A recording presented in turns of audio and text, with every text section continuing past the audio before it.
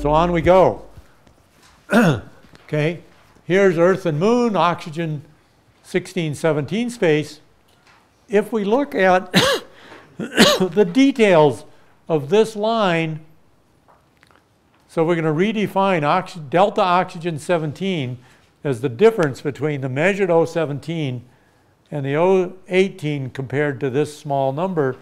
Oh my goodness, Earth is actually different than the Moon. A very tiny, tiny difference. So this is a difficult measurement to make, but it shows that there's a very, very small difference in the isotope ratio of the Moon and the Earth, even though they look like they're on the same line.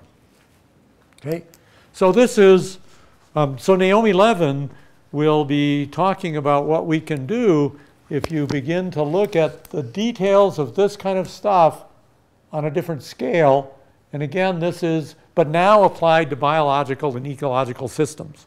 So until, again, 10 years ago, this sort of stuff was really done by pretty much only the meteorite people, where they're looking at the really big differences.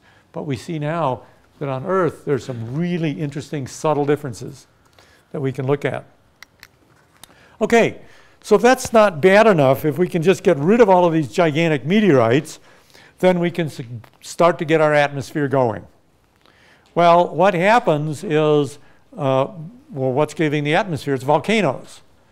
If we actually look at volcanoes, volcanoes have this chemical reaction. We call it the QFM buffer: quartz, fayalite, magnetite. So this is all reduced iron. This is partly reduced, partly oxidized iron. So this is an oxidation of this volcanic mineral. Silica, magnetite, forsterite, oxygen. Okay, at 1400 degrees Celsius, the oxygen concentration of the atmosphere is buffered at about 10 to the minus 15. Okay, what's the atmosphere today on Earth? Oxygen.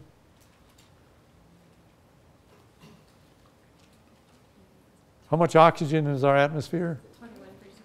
21%. So that's a little more than 10 to the minus 1. So 10 to the minus 14, 10 to the minus 15 is 14 orders of magnitude lower. That's the stuff coming out of volcanoes. That's what our atmosphere should be if it's buffered by Earth at 1400 degrees. If we cool it down to the surface temperature of the Earth, that actually consumes oxygen. And this is what QFM should be at 25 degrees Celsius. Turns out 10 to the minus 45 is one molecule of oxygen in our entire atmosphere. Okay, one. So that's what our atmosphere should be. It's just kind of not quite enough for, you guys. Okay, plants don't care though. Okay, so we should have essentially an oxygen-free atmosphere. Now, a couple of other things in geological history that are going on. We're outgassing things. This is a paper done by Dick Holland in the absence of isotopes, kind of trying to figure out, well, where could we possibly, what could the history of our planet be with supply of hydrogen, the demand of hydrogen using various kinds of weathering products. It's kind of a hard thing to figure out. And then about 10 or, well, maybe 15 years ago, a group at UC San Diego, Mark Tiemens and Jim Farquhar, started looking at a survey of sulfur isotopes, this delta that I introduced to you just before, but delta 33 sulfur isotopes. And they found a really curious thing. If you try to look at marine sulfur deposits over the last 4 billion years, we find for the last 2.4 billion years, it's essentially zero. And before that, we have these huge fluctuations. What went different? Their interpretation is that this is when we had ozone in the atmosphere. So ozone from here to here, no ozone before about 2.4 billion years ago.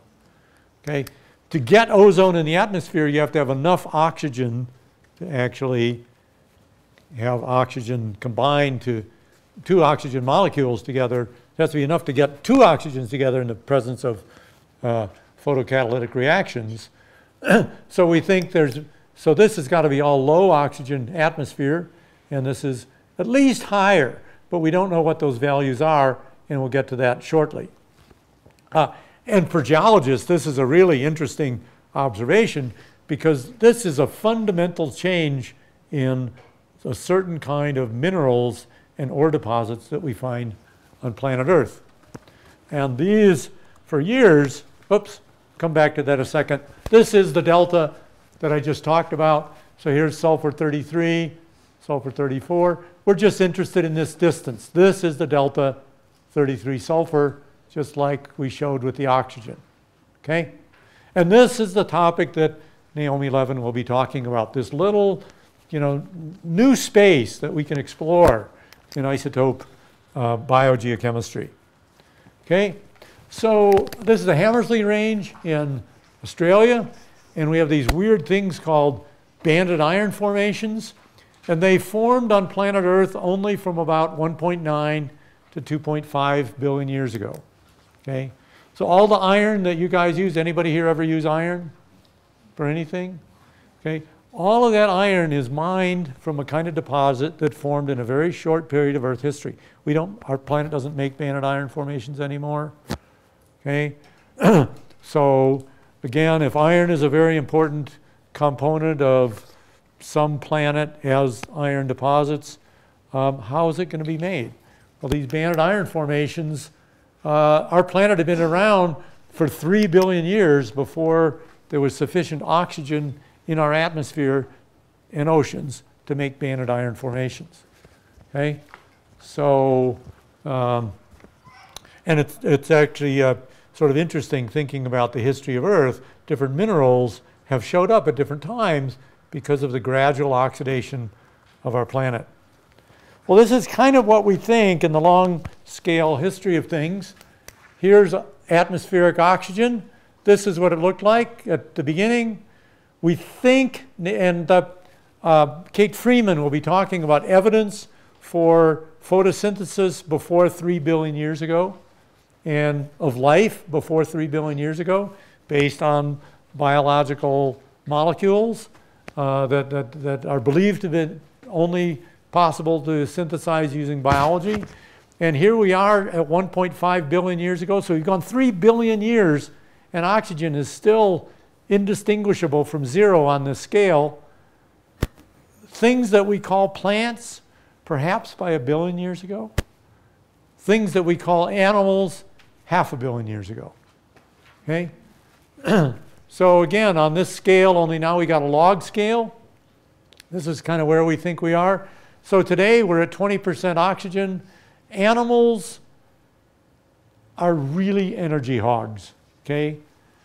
Especially compared to plants. Plants are the thing that make the nasty old oxygen that's a waste product for them, but very important to us.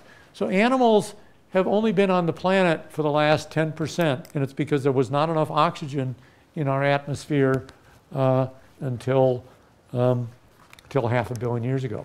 So we went 4 billion years where life was definitely not habitable, not only to us, to any other animals. So it took a long time, a lot of prep time to get ready for you guys. Okay, so a quick summary, reproduced from a wonderful book by Don Canfield, published a book a couple years ago called Oxygen, 4 Billion Year History, very readable book. So here's kind of his notion of the log concentration of oxygen on Earth, a prebiotic atmosphere somewhere between 10 to the minus 15, 10 to the minus 25, who knows. So the first couple of billion years here, we do get life. The free oxygen that's produced by aerobic organisms is absorbed by the oceans and marine sediments. Okay, we don't begin to oxidize the land until about 2 billion years ago. So now we're beginning to oxidize the land surface, and we can begin to accumulate oxygen in the atmosphere.